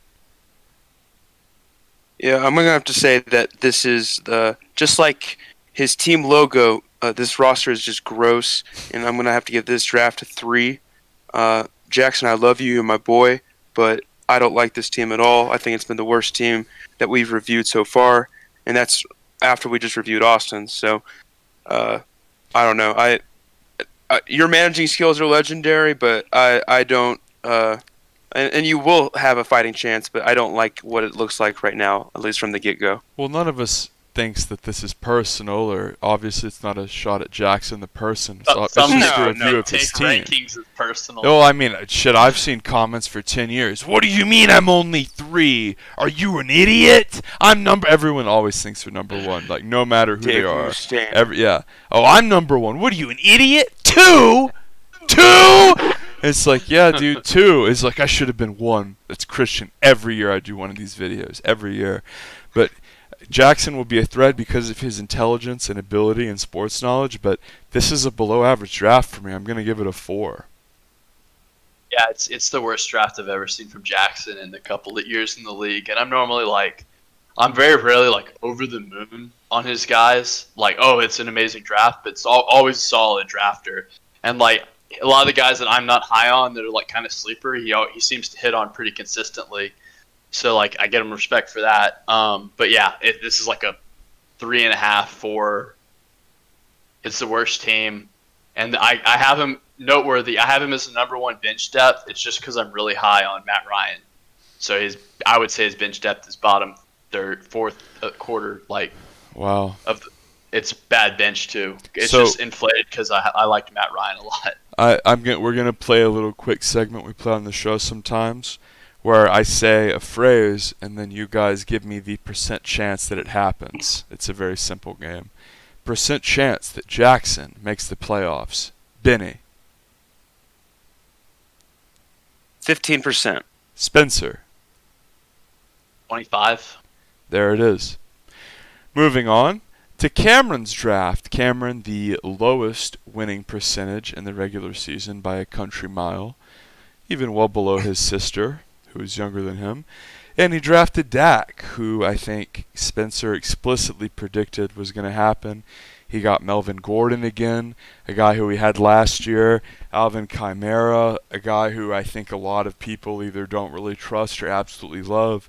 DJ Moore, who I'm not high on. A.J. Brown, whatever. To me, this is just a very forgettable team. But, Benny, I would love your thoughts on one of the fellow 3 twins here, man. I think it was a pretty good draft by Cameron, honestly. Dak, he got at a pretty good point in the draft because Dak fell really far. Or not really far, but he fell a little bit. And I love that. I love his running backs because I like Melvin Gordon, and I think Melvin Gordon's going to be the better one, even more than Phillip Lindsay, even though I have Phillip Lindsay. But I think Melvin Gordon's actually going to have a pretty good year with Drew Lock and all those weapons that they have in Denver now. And Alvin Kamara, like you said, I mean, could be loved and can be hated amongst fantasy owners. And I am amongst the ones that love him. I think he's a great running back, especially in a system with Drew Brees that utilizes weapons like him so much to like the delight of fantasy owners for years now. Except Taysom Hill. His wide receivers, yeah, his wide receivers are pretty, I would say, below average to me. I don't trust Carolina's passing game right now. Same. And I don't trust a wide receiver from Carolina, especially as my number 1 or number 2. A.J. Brown, I do like A.J. Brown as a player, but I don't think fantasy-wise he's going to have a good year because I feel like they're, even with Tannehill, they're going to just pound the ball with Henry again. Yep. Run first, like they did last year. Yeah, they're going to. I don't know why they paid Tannehill to hand off the ball so much, but they decided to do that. And I do like Marvin Jones. I think he's a really good fit there in Detroit, and him, and when Stafford's healthy and when he's healthy, they're a good combination together. So I do like that flex position. But ironically enough, having Ryan Tannehill, Coleman, Deebo Samuel, which I love Deebo Samuel. I think that's a great draft pick, by the way. Same. But Sterling Shepard and Mike Williams, that's not doing it for me. And yeah, to me, just other than a few spots, a pretty lackluster. Well, I think it's a good draft, but I feel like it's lackluster. I feel like he actually, when I say lackluster, I mean he wasn't just going for big names. He actually got some pretty good picks in there that were logistical and smart, and not just because of the name themselves. And so it's not. And that's why I say that, because it's a good team, and I think that Cameron had one of his best drafts in a long time. What would you rate it then, King of Funny? I'd probably give it I'll give it a 7.5. Oh, wow, that's pretty damn high. All right, Spencer, take it away, homie. Because this is ranked 9th in your rankings. Yeah, I mean, not too much to say. He didn't like really make any egregious picks, but like I also feel like he didn't like. He kind of like took people a little late every pick, right? Then they probably should have gone. He definitely reached on Gordon, who like I think he was like a round and a half early, so that was like the biggest thing that I can remember. I think he reached about half a round on Dak, maybe a full round. It's just like kind of what Ben said. It's just forgettable. Like below average team. We know it's not going. He's probably not going to. I mean, he's probably never going to watch this. A and B. He's not going to manage out of this. Like this team's not making the playoffs. I think he wins 4 games. Wow. Yeah, I'm going to downgrade that to a 6.5. I still think he has a chance of doing good, but I don't think that, especially with how his managing can be at some points, there's not much really going for him when it comes to his wide receivers. So I think that's going to be a huge detriment. So I still think it was a good draft for Cameron, and maybe that's why I said 7.5 originally, because I think he did a good job. But I'm gonna give it a 6.5. That's fine. I'm at a 5. All right. It's worth. Cool. Well, I'm gonna hit the punches here. I think that Gordon is a guy that Cameron saw last year. He drafted him. He did well. Cameron probably still thinks he's on the fucking Chargers, and he thinks he's solo starting. He's going to be great. Not a guy I love Gordon.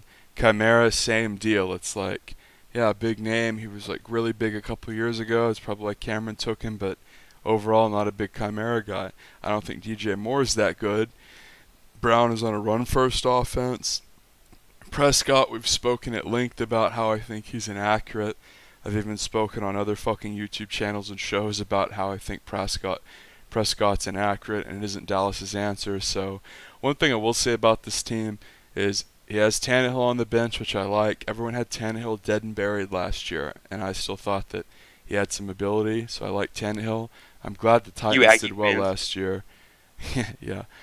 Me way less so than Spencer, but I always liked Tannehill even before he was hurt his knee.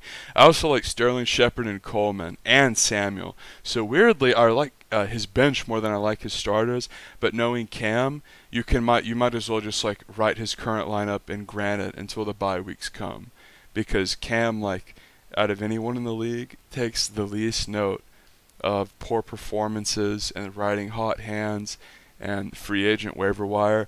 If Cameron would just like put in waiver requests for like the blatantly obvious guys, like for instance like a top tier back goes down, let's just say like Zeke blows his knee out, like no one has Tony Pollard in this example. It's always number 1 prio. Yeah, exactly. That's the point I'm making. It's like Cameron's always first waiver priority. Cameron could literally make like brain dead, super easy, mindless season defining pickups for obvious guys and always get them because he's top priority, and it never happens. Like I don't know how many times that like there has been someone so obvious out because someone got hurt or something else significant happened, and Cameron always misses on the most obvious guys. The guys that like as a winning player you put claims in thinking that there's zero chance you'll ever get them, and you never do. But Cameron is fucking priority 1, letting those guys slip. So to me, that's why I'm giving him a 3.5. Is this team, to me, it's not good. It has depth, but he doesn't understand when to put the depth pieces in. He doesn't know when to shuffle. He doesn't know when to trade. Cameron, I think, is, and I'm not trying to be mean, but he's by far the worst manager. He'll never watch it. Who cares? Yeah, true. That's unfortunately true. A noteworthy thing: Tevin Coleman has sickle cell. Ooh. Which the reason why it's noteworthy is because of COVID, right? We haven't really discussed COVID, and I know we maybe should have even done this season because of COVID. But this is one thing that is relevant, that I think that is a condition that it's higher risk for COVID. So if someone on the team gets COVID, he might sit out the season. He was already thinking about that before the season started. So just another reason to not like his team, I guess. It's a very just thought I'd bring point. it up. Well, you know, Ben is a big fan of sickle cell as far as bringing it up goes, not like the disease itself, but As far as fun facts go, some black people that have sickle cell, all people that have sickle cell, which is all black people, cannot come play in That Denver is not a true sometimes. statement. Yeah, I love it how is. you slipped that one in like it was a corrector, which is all of them, by the way. Oh, is it? Sickle cell is only a thing that African Americans have, or African. It is, but not all of them have it, as you said. Well, God, Oh, okay. Well, God- sorry, I misspoke. I'm sorry. I This- didn't mean to say that. this is like People this is like a heat check moment in this video where if you've made it to this point, like an hour and a half in, God bless you. And if you heard that, you're like chuckling to yourself. No one who's made it to this point in this video is like kvetching about that. All right, so let's. I bet Weston is this far. Weston, text me if you made it this far. Yeah, Weston's over here like, God, I can't Or believe they Billy. didn't put me the winner. Billy, come over here. Look what they said about our team. Oh, Billy, they said you were a fraud. Billy, turn away. No. All right, let's talk about no fraud before this turns into the freaking Titanic. He's got Mahomes. He's got Fournette. He's got Eckler, Thielen, Kupp, Cook, Metcalf. This is a team with a lot of big names. He's got Raplesberger coming off the injury on the bench, as well as James White. And I think this is a pretty damn solid team. Obviously, there are some question marks. I think Eckler, Fournette, whether you want to put it in terms of injury question marks or new quarterback sort of team-centric question marks, but I like this team overall. I think it's certainly above average. Yeah, he kind of. I think that Fournette's a trap. Honestly, like he might not be completely like worthless, but insane injury risk. There's so many options, so many weapons. He could be the starter and only get 120 points. Like that's well within the realm of possibilities. You know what I True. mean? Very true. And I think he drafted him a little early. Obviously, Mahomes is great. Has been injury prone like last year, so hopefully, if he's healthy, that'll be good. I like his weapons. I like Adam. I like Adams. I like Kupp. I like Adam Thielen. I like Kupp. I like Cook. He's got a lot of. I like his wide receivers. I think his running backs are kind of meh. Yeah. I like. He kind of has. He kind of has both halves of like a shitty timeshare. Oh, with the so I guess Pats? it's like almost like he's banking that one half goes down, because if one half goes down, then the other half is good. But like on a week-to-week basis, like. Well, what are you going to Who do? the heck Start knows? both of them? You know, it's like. And also super noteworthy, and why I was really off of the backs. I actually think James White is the back you want, and it's because I think about who Cam was playing with. I'm not saying James White is Christian McCaffrey, but like that's the kind of Stylistically back similar. yeah, he doesn't want like he basically is Sonny Michel. So like why would they run them both, right? It's like who was the back that they had? You would know, Wiley, Panthers fan. Just a runner guy. D'Angelo Williams. Yes, so Michelle is like very similar to D'Angelo Williams stylistically, and so and they like stopped really using him, you know, with Cam, or they didn't use him as much as he would have on another team, right? Mm-hmm. So I'm a little higher on James White of the two, but like I think you don't want to touch either because Cam's gonna steal goal line touches, you know. In theory, I guess Yep. Cam might not even be the guy, but Well, I no, think they said you Cam was project the him as starter. the guy. They said Yeah. already said Cam was. It's not going to be that fucking no-name guy. And furthermore, like everyone knows that the Patriots running backs are notoriously like a trap, like notorious timeshare.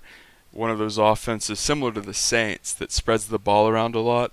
The thing about the Saints offense is you can pencil Michael Thomas in for 80 receptions a year. There's not really a guy on the Pats like that. You know, Yep. since Wes Welker left. But anyway, I think that being said, to me, this is an above-average team despite the lack of running back depth, and I'd give it a solid 6. Yeah, I would have to give it a 6 as well.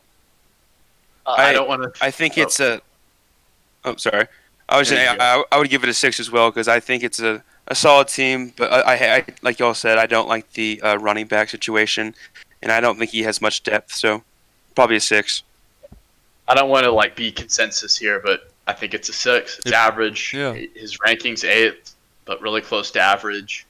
His depth isn't the best. Its depth is average. It's just an average team, an average draft. He reached in some spots. He made some good picks in others, but I think he reached more than he made good picks. So. The team, I think, does have enough punching power to be slightly above average, which is why I gave it a 6 instead of a 5. All right. Yep. So to conclude, we have Ben and Aaron. Let's start with Dear Benny Boy. You can fucking take it away, Spencer. Run down the whole roster and I'll follow, and then we can do post-mortem like we did with the first 2 POVs. Roast me. So he has a lot of the guys that I kind of had labeled as trappy. I think we talked about some of these widely. I think Joe Mixon is trappy.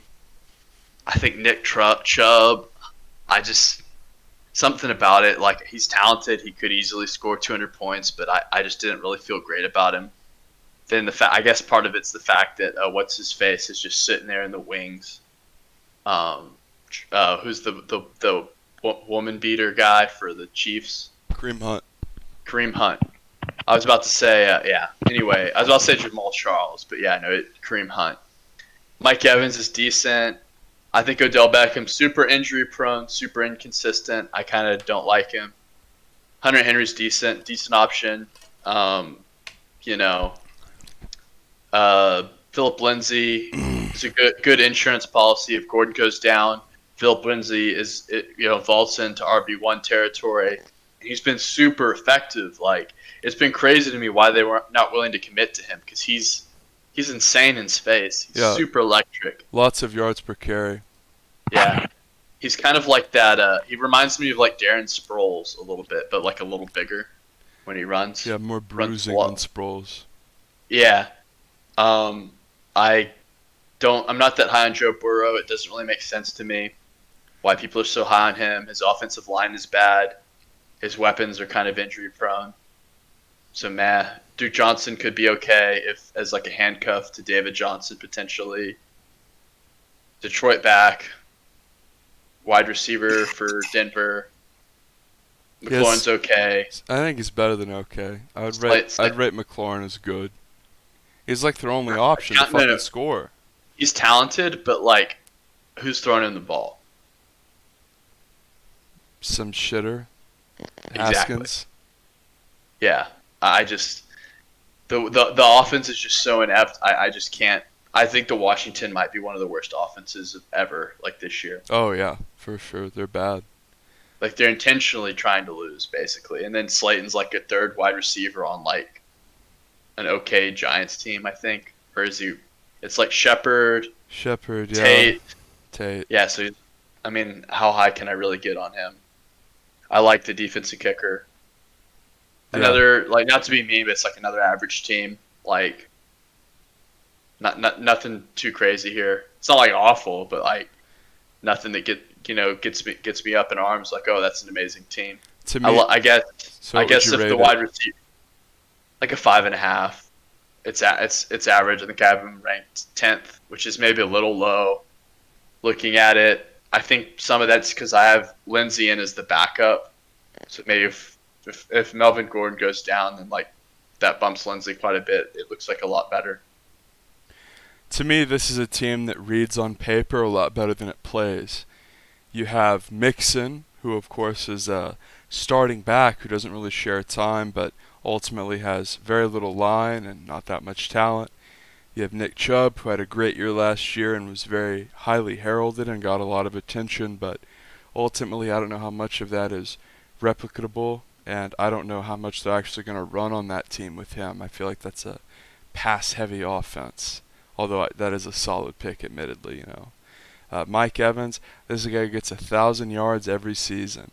He said Winston aired out to him in garbage time every year for his whole career, no longer. And Fitz, who was literally doing the exact same thing. Mike Evans, I think this might be the first year in his career where he doesn't break 1,000 yards. In previous drafts, Mike Evans is a guy you consider taking 13th, 14th, 15th. Maybe you don't want to reach for like a obviously tier 2 running back like an Aaron Jones or a Mixon. You could take a guy like Evans. This season, I feel like Evans has fallen way off. Godwin was exceptional last year. You have O.J. Howard. you have Gronk, you have Fournette.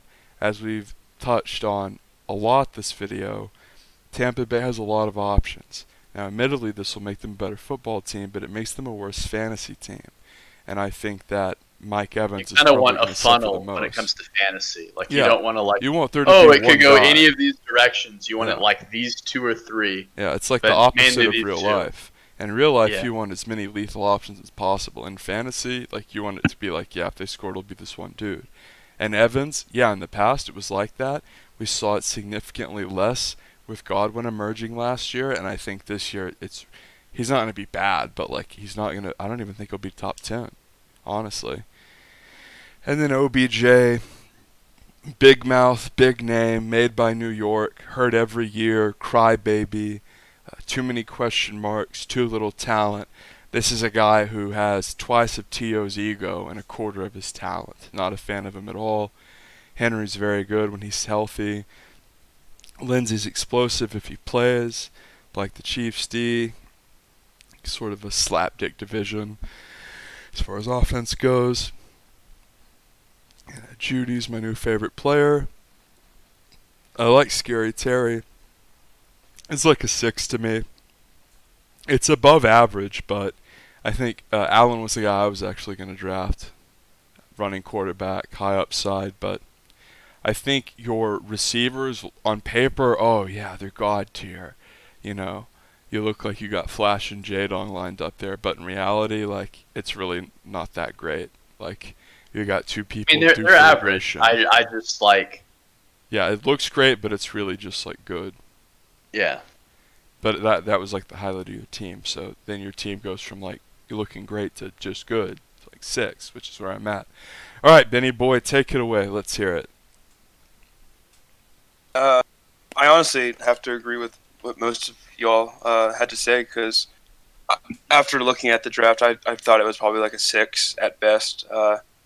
I drafted way more for consistency, and I didn't draft a quarterback until I didn't draft Josh Allen to the 7th round, or I think that's what it was, but 7th or 8th. But which is probably the latest I've ever waited. But I'm really high on Josh Allen. I like his running ability. I think he's got a lot of talent with that, and a white quarterback that can run. I mean, I'll root for him every day. So Joe Mixon, I agree with what y'all say about Joe Mixon, but I think he's going to be used a little bit more, or not more, but he's going to be used with Joe Burrows to kind of take that pressure off of Joe Burrow. So I think Joe Mixon's going to have a good year, but he is injury prone. That is true. Nick Chubb, I like Chubb. Love the name. Love the guy. I think he's a good player. But they have Kareem Hunt as well, so that kind of concerns me. I don't know how much that is going to cut into his production.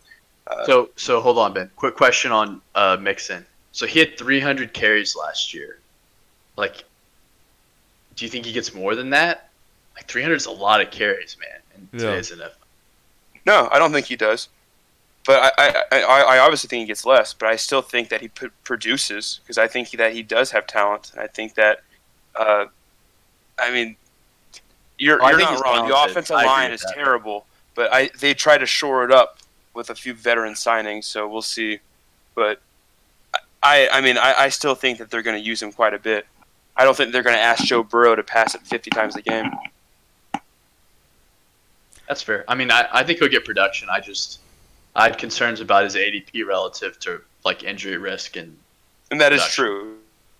Which yes, he's your first round pick, and like those are supposed to be can't miss. Like I'm building a solid floor, and like I don't know. That was my big issue with Mixon personally.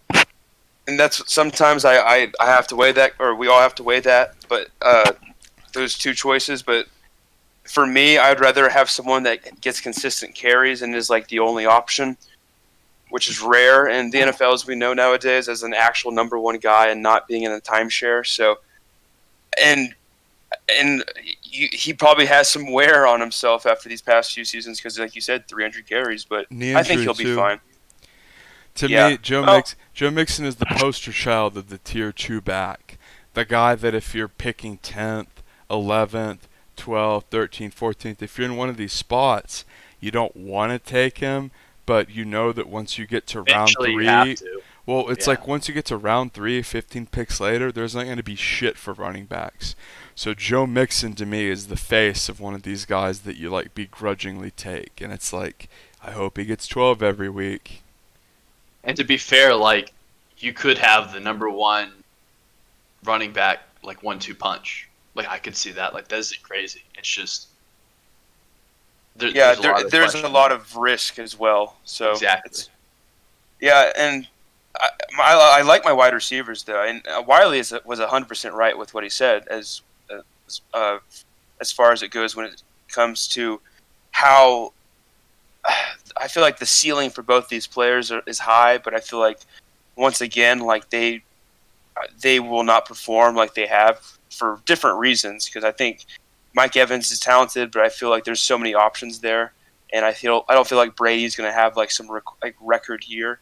So I think it hurts him as well because Jameis literally led the league and talk shit all you want about the 30-30 interception touchdown thing, but led the league in touchdowns and passing yards. Yep. So there was a reason why Mike Evans has been so good because they pass the ball so much there, and Especially he's a in the great fourth talent. quarter.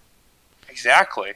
So I really like Mike Evans, even though it's not Jameis anymore. But Odell, I think he'll have a bounce back year. I think he'll actually might have actually gelled with Baker, and they still have a few other good. I forget his name. Is it Jarvis Landry? Yeah, the other wide Jarvis Landry receiver. they have, who's friends with them, They though. Hooper. too. Which both of them are great wide receivers when it comes to talent, but when it comes to fantasy production, kind of iffy. So hopefully that's what I drafted him to bounce back. I do love Hunter Henry though, great tight end. I think he's one of the better tiered tight ends. Probably, I don't know. I think he's probably tier 2, but Philip Lindsay, I had him last year. I like him. I like his whole story. They love him here in Denver, even though they know that they won't pay him. And it's pretty ludicrous for how productive that he's been. He was an undrafted player, and he literally went to the University of Colorado. Right? Or 5 yards a touch or something. It's crazy. He's super efficient. He was great the year Spencer had him. Yeah, I mean, and so I like him, but Melvin Gordon is going to cut into that a lot, and I think Melvin Gordon personally is going to have a good year because I think the offense for the Broncos is going to be good if the offensive line can hold up. But I think that he could benefit from that. So what would you give your team overall, you think, Ben? Probably a 6. So just one more thing before we move on to the final team. Aaron, a notoriously good drafter. There have been assertions from most people in the league that you've checked out or you've quit trying since your glory years back in 2012 when you were considered the most formidable owner in the league, if not one of them, and you also held 25% of the team ownership. Would you like to would you like to comment? Would you like to comment on this assertion that you've checked out or you've fallen off as an owner or you don't care anymore? Yeah, it kind of pisses me off, honestly, because this league has like been one of the most important things in my life, and I know that sounds pathetic if like you don't know about like how much we care about this league, but I love this league, and I've always taken like pride in like managing it. So like I don't know what Aaron is talking about when he says that I've checked out or that I just have no act. I mean, I don't know what he's referring to because I feel like I'm pretty active. All right, that's a solid statement and a solid rebuttal, I would say. And I would also point out that anytime that's said on this show, I'm a stalwart in saying, no, Ben, his head's still in it. He's still a solid owner. But anyway, we can move on to Aaron now, the aforementioned Aaron Ramhard, who of course was exceptional in the regular season of last year and was just cut to ribbons by Seagouch in the playoffs in the semifinals. One of the most exciting playoff games we've seen in this league in a long time. And Aaron, of course, is a guy who drafts very well, but is sort of known to make foolish decisions down the stretch that sort of hurt himself. And if we look at his team overall, Jared Goff is a guy who has a lot of options, is a guy who gets a lot of credit from the national media as being improved, as being a good quarterback. He has Dalvin Cook, just like last year, who I believe was ranked number 2 in running back points last year. Very solid. When he's healthy, he's exceptional, plays on a run-first offense. He's got Aaron Jones, who I believe is one of the most consistently overrated players in the league. I think that Green Bay running backs you should really stay away from, and he's a boom or bust guy, even though he was pretty sharp last year.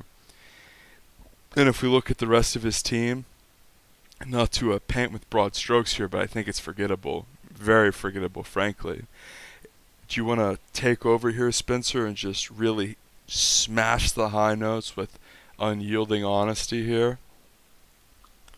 Yeah, super interesting team. He was a big beneficiary from I think the quarterback surge, I guess. I mean, in a lot of the drafts I've been seeing, like Cook and Aaron Jones have both been like first-round picks. So pretty cool that he got both of those guys. And Connor, I think, will be serviceable like as a flex guy. So really, I actually take back. I said Ben has the best 1-2 punch. I think that this is a better 1-2 punch. I agree. Being what? Which two specifically? Jones, Cook. Okay, that's what I thought.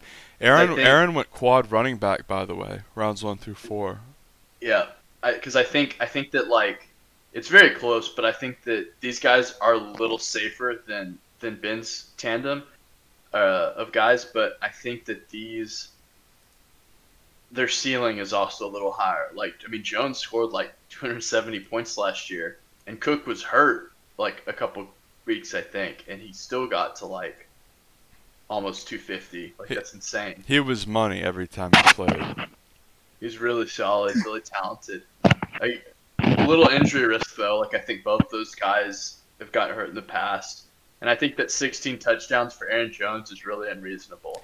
I actually felt like Adams actually kind of – I think that Jones actually hawked a lot of Adams's touchdowns. I think Adams only had like 5 or 6 last year. So I think that realistically 10 is probably more like likely for Jones, and then I think Adams bumps back up to 10 too, you know. Right. I can tell you about that personally because I had Aaron Rodgers as y'all clowned me about so much, obviously. So I knew I watched those games on Red Zone all the time, and they'd be in the red zone every time. And they give it to Jones. So many times Jones just stole a touchdown, and like it just pissed me off to no end. Ben was over there like, oh, I should have had Mahomes, that bastard. I should have had Mahomes. I just feel so like mad. some of it's just like run bad that, you know, once kind of they fit like. Once kind of they balance it out, like he'll fall off some, but he'll still be solid. Like he'll still be probably 1,000-yard rusher, you know, 160, 170 points, which is like great for an RB2. Yeah, solid 1-2-3 punch. I don't want to get too hung up on that. I really like Parker. We know the Dolphins are going to be bad, but we also know that they have Fitz or that rookie, and they're going to spling it around a bunch and play from behind. It's kind of like the Bucks 2.0, and he's kind of like their Godwin. You know, so he's going to get a lot of looks. Kind of the same thing with this Gesicki guy. I'm not sold on Gesicki, though. He really only had a couple good games last year, and I don't know if he's ready to make the leap, but tight end's pretty thin. And I think Blake Jarwin is like it's a homer pick. Yeah, I mean, that was the biggest mistake. Nothing is wrong with the way Aaron drafted. I liked his Goff pick. I'm high on Goff. I think that they're going to have to sling it a lot. Like, they're going to play in some high-scoring games, and they've got weapons. You can put up points in a hurry. But, like, I just look at his bench, and, like, Pollard, homer pick, and he reached. The CeeDee Lamb guy. I know Ben was high on him. He's like, what, like a RB2 at best? Wide receiver 3. No, I know what he is, but I'm just trying to think, like, what is his upside? Like, obviously, Gallup and Cooper are better. And then, you know, Zeke's going to get – I mean, I just question, like, even with his talent, like, what is he really? And then Jarwin, like, is not shouldn't even be rostered. Honestly, like maybe that's too low on him, but I'm not feeling a lot of his bench guys. I like Singletary, and I think that's like Sutton. I think Sutton could be okay. I just think of him as like a top end wide receiver 3. Think of Parker as like a low end wide receiver 2. Oh, so agreed. This is like a perfect team for a trade. Yep. If he hits on Cook, Jones, and Cooper and Connor, he could totally move Singletary for like Cooks or like or if Kirk is as good as I think he might be, Kirk could be a good guy to plug in. And then what's cool is then he'll have 3 backs and 3 wide receivers, and he can play bye weeks a little more versus like now when like Sutton's on bye week, like. Is he going to put in Sanders? I guess Sanders could be okay. I think he would put in Lamb. I mean, I I'm don't know. just being honest. I mean, I agree. Sanders is decent. To me, like, this team just screams at me weak at wide receiver. Like, Parker and Sutton ain't shit. I'm sorry, but, like, if those are your 1 and 2 guys, like, you shit the bed somewhere. Think about last year, though. Like, he had very similar, like, guys. I feel like last year he had like Lockett and then Lockett is the number 1 receiver of a good offense. I don't see how that's similar at all. Like a proven number 1 guy with not a lot of competition, a good offense with a good quarterback on a winning team. He wasn't the number 1 guy last year, though. He was not below DK Metcalf. He was the number 1 guy. Metcalf was faster, but Lockett was the number 1 guy. I mean, I don't know about production. I think like Metcalf had more points at the end of the year, or like almost the same. But whatever, like we're being ticky tack. I mean Parker. Both of the like what's cool is both of those guys are wide receiver 1s and bad offenses that are gonna funnel looks their way because they don't have a lot of options, which is like good. But I think he could definitely do to upgrade one of those 2 guys. Which I agree with your point. So yeah. I mean, your point about them playing from behind is very good. And it fits. It's not like some slap dick in Miami. So that Parker will probably get his touches. I have no problem. Who wins the division?